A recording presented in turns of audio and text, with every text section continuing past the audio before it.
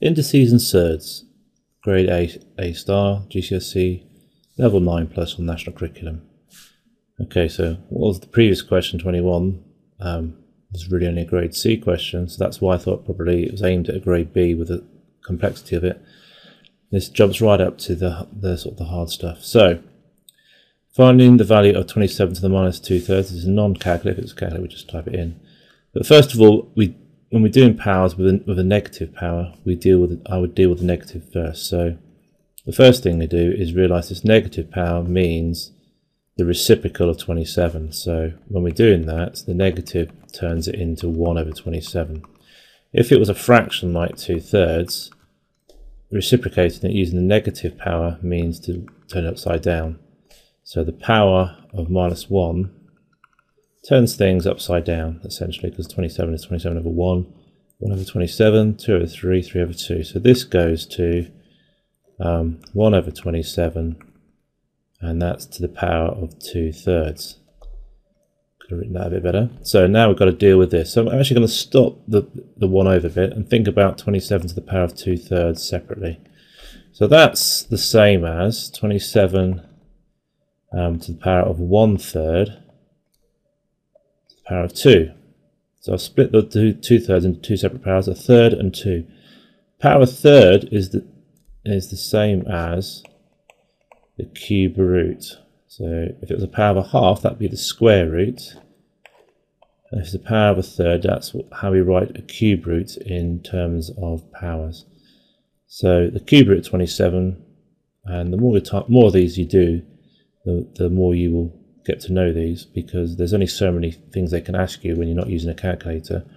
This is a very common one, the cube root of 27. Other cube roots you should know are the cube root of 8, the cube root of 64, and maybe the cube root of 125, and the cube root of 1000 are the most common ones.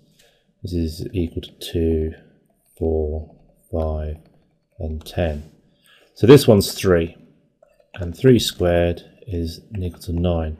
So going back to this, 27 to the 2/3 is equal to 9, so our answer is 1/, that, which is 1/9.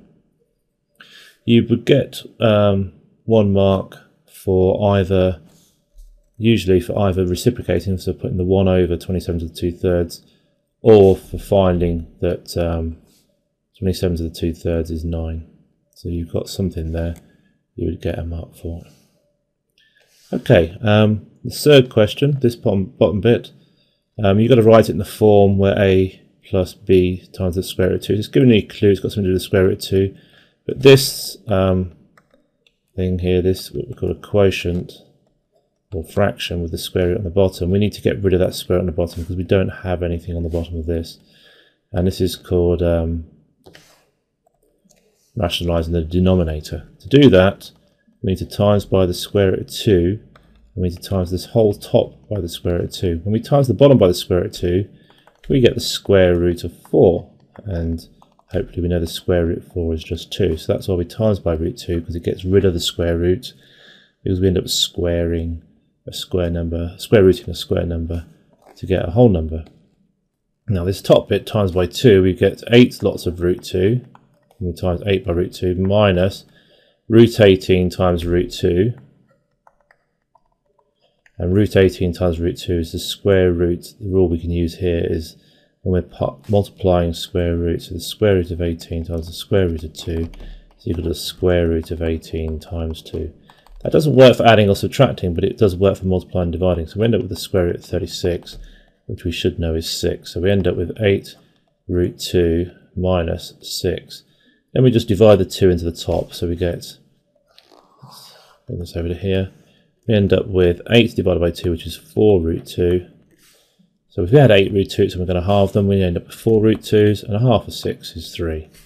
So our A bit is the number on its own, which is minus 3. And we're adding 4 times the root of 2, so B is 4. And there we go, that's worth 3 marks.